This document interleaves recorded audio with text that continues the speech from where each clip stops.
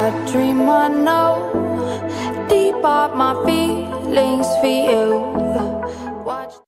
Hello reality viewers, welcome back again to Reality Latest Gist, the home of news and politics. For this channel, we dey drop news every day and we dey react to every videos wey comes our way. And na reality news now we dey drop for this channel, and we dey also dey talk am as e be. If today na the first time we say you dey come across this channel, you are highly welcome. Thank you so much for stopping by. And if you are returning subscribers, I appreciate all of una for una massive support to this channel. I say may God bless all of una in Jesus name. Amen. I get video where I want present to una this very moment, and I go to follow una, they watch the video. After we don't watch them together, make we drop our opinion constructively for the comment section. Like our videos and also share our videos if possible. Bye for now. So what do we have here? Rice and tomato. Okay.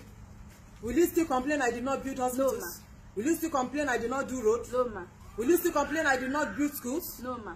Are you not the woman that lost her husband? Yes, ma. Your husband died because they said I did not pay his gratuity. Yes, ma. Have you buried your husband? Yes, ma. When did you bury him? Last year. You buried your husband last year? Yes, ma. And you have come to receive your own rice? Yes, ma. And your own 5,000? Yes, ma. Go and enjoy your rice. Go. Thank you, ma.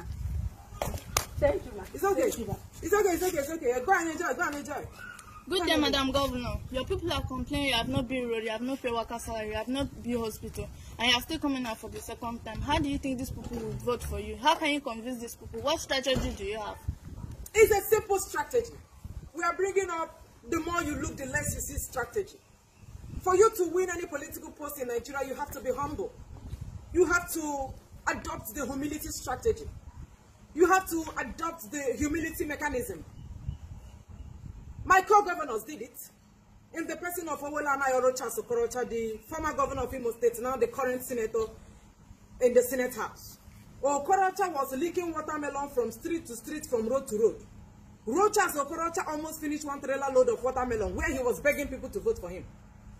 Okorocha was leaking watermelon, eating pineapple, banana, hugging pure water sellers, eating granite on the street. And Okorocha was elected in his state for the second tenure. What of Willie? The current governor of Anambra State, Governor Willie Obiano, was jumping from one keke to another, jumping from one okada to another, trekking, doing so many things, hugging people that are selling pole on the street just for them to vote for him. Willie is still the current governor of Anambra State. So for you to win an election in Nigeria, you have to come to the people's level. You have to be very humble. And also, you have to give them money. The people are hungry. Just give them money and your problem is solved. Give them rice. Nigerians love to eat rice. That was why when they closed the border, Nigerians almost collapsed because they don't joke with Abakaliki rice and foreign rice. Nigerians love to eat jollof rice and fried rice. That is why every home in Nigeria, every Sunday, every Nigerian home like to cook rice. Give them rice and you will win an election. So the strategy is very simple. When I was coming out for my first time, I gave them 1,000. But after the NSAS protest, it now occurred to us that Nigerians are very much awoke, that they might not accept to take 1,000. That is why we re-strategized. We said we are going to give them 5,000 naira, 15 cups of rice, 1 tin tomato, 1 geisha, and 1 big onions. There is no family in Nigeria today that you will give 15 cups of rice that will not accept and vote for you. They will vote for you because Nigerians are hungry. They said I did not build hospital. They said I did not construct road. Yes, when I assumed office, I was supposed to build hospital. But haven't seen that Nigerians love temporary results instead of the permanent one. I said, what is the need of wasting money building hospital? Every month, federal government give us our allocation. My state will receive allocation every month. Federal government doesn't owe us. So the question is, why don't we pay workers' salaries? Why don't we build roads? Why do we do China roads? The reason is simple. Since these people love 5,000 and love to collect rice, why not save up the money? This is part of the money. This is part of the money we are supposed to use to construct roads for the people. We want to give it to them because they prefer to take the 5,000 and they prefer to take the 15 cups of rice. So why waste our time? So that is the strategy we are bringing to the table. Be humble, give them 5,000, give them rice, and you are already a governor of your state. Madam Governor, they are killing people in your state. Why are you not concerned? They are killing people. I heard that Fulani herdsmen are killing my people. The truth is, I know a lot of Nigerians are asking questions. Why the Eastern governors are so relaxed? Why are they not proscribing the Fulani herdsmen? Why are we so comfortable with these people? The truth is that I am a governor, and I'm telling you the truth. We are cowards. Yes, we are cowards. I am a coward. Because if we are not cowards, we will not allow Fulani people to be killing our mothers and our sisters in the farm. But because we don't love them. The truth is that we don't love the people.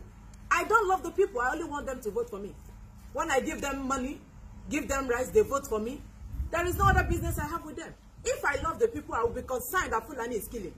Because the Mieti Allah group, they are really protecting the Fulani herdsmen.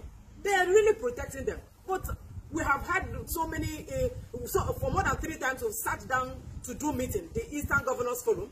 There has never been a time we sat down to talk something that interests our people. Because we don't love the people. We don't love them. That is why we can't talk about them. If they want to kill all of them, let them kill all of them. What is our business? What we need is for them to vote for us. That's all. Will Nigeria be better again? Nigeria cannot be better when we have hungry journalists like you. Nigerian journalists are almost the problem Nigeria is facing. Nigerian journalists don't have integrity. Just like this interview that we are having now. Once this interview gets to the public domain, it's going to jeopardize my chances of becoming the governor of my state. And the opposition party will use it against me. So what do I do? Since the journalists in Nigeria understand the language of brown envelope, give Nigerian journalists a brown envelope and the truth is truncated. It comes to your favor. I have sat down as a governor for 4 years, spending money, giving journalists money to tell lies to my favor. I have given them money on Facebook, Instagram, just to tell lies, to tell the people lies, to tell them lies, to tell them things I did not do. Nigerian journalists love money, and that is it. Just give them money. And that is it. Throw them money and they will grab it like where monkey is grabbing banana. They don't joke with, even if you like, give them empty brown envelope. Without money, they will collect it. Because they don't have integrity. So Nigeria can never be better. What is the way forward? There is no way forward. Nigeria is sitting on a time bomb. Very soon Nigeria will explode. For some of you that did economics in school, even though Nigeria education is a total waste of time, where somebody will study medicine and end up repairing generator on the street, so pathetic. But for some of you that know what you did, you will understand what we call equilibrium point in economics. Equilibrium point means when something has got to its elasticity limit, it can never stretch again. Nigeria cannot stretch again. That is why it's coming together. Nigeria is going to collapse as soon as possible. Very soon. I'm a governor. I'm speaking the minds of my co-governors, even though we are cowards. They don't want to speak. But I have to say it because I know I'm going to collect this clip from this hungry journalist. And it's not going to get to the public view. People will not get to see it. But the truth is, we know that the solution to Nigeria is just to disintegrate it.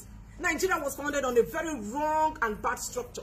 Nigeria is a British company. Yes. Some people are benefiting from Nigeria.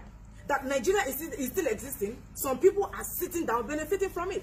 And I'm one of those benefiting because instead of me to build the road, I'm using the money to give to the people. And the rest I pack it on the ground. I'm not doing nothing with it. The last 50 billion that I packed, I went today, I did not see anything. Think it has spoiled. The money has gotten spoiled. So the question is, why didn't I give it to the people? Why didn't I use it to build road? Wickedness. We were created to be wicked to the people.